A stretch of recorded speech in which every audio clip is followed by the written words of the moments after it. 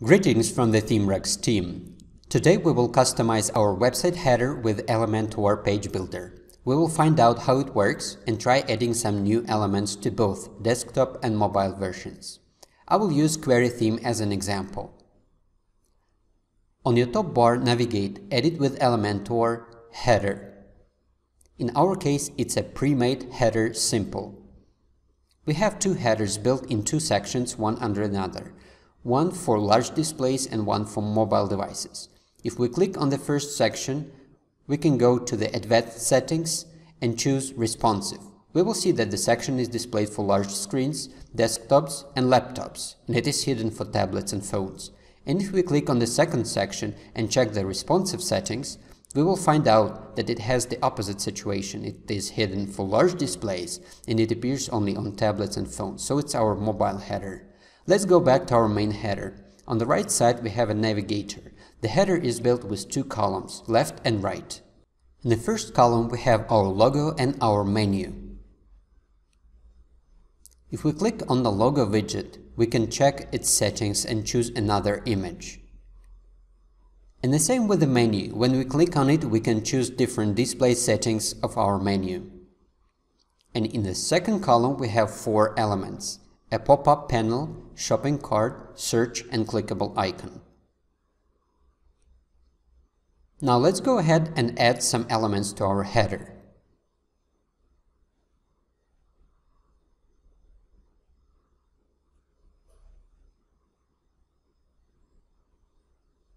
You can choose any element from Elementor's panel: sections, columns, text, buttons, icons, etc. I will add a clickable phone number by using the iconed text widget.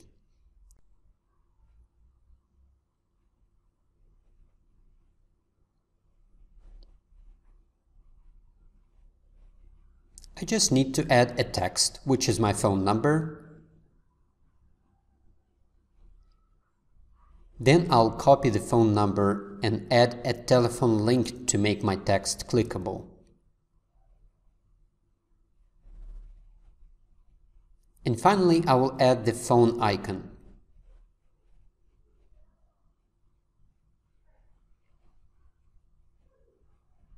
Okay, it looks good and the link works fine.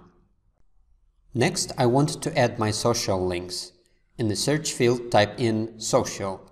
We have several options here. I will use one of them. We can change the social media links in our theme panel settings. Also, quite a popular element in a header is a button. In the search field, type in button. Again, we have several options. Let's use just one of them. I will change the text to contact. Here we have different design settings and also we can provide a link for this button. If you want to rearrange your header elements, you can easily do that by dragging and dropping them. The easiest way is to do it in Navigator. It's pretty simple and you can see the changes right away. Let's save the changes by clicking on the Update button. And let's return to our website to see what we got.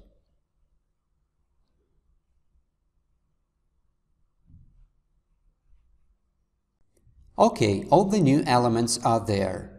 Our header is not sticky when we scroll down though. Let's make it sticky on the top of our page. Go back to Elementor, click on the header section, navigate Layout, Custom Layout and choose Fix Always. Then click Update and go back to our site. Let's refresh the page and scroll down.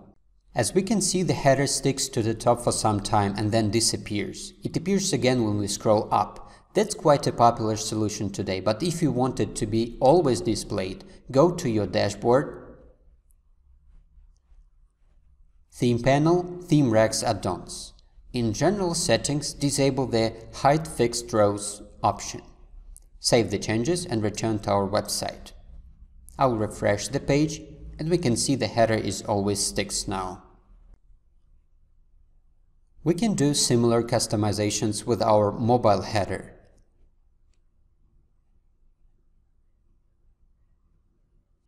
We can see that it has two columns. I will add a phone widget to the first column. I will simply duplicate the one I have in the main header, drag it to my mobile header, and put it right after the logo. Save the changes and go back to our website. Refresh the page and open the inspection responsive mode. We can see that the main header is hidden and the mobile header with the phone widget is displayed. If you tap on the phone icon, your phone will dial the number. Hope this video was helpful. Please subscribe for more useful tutorials.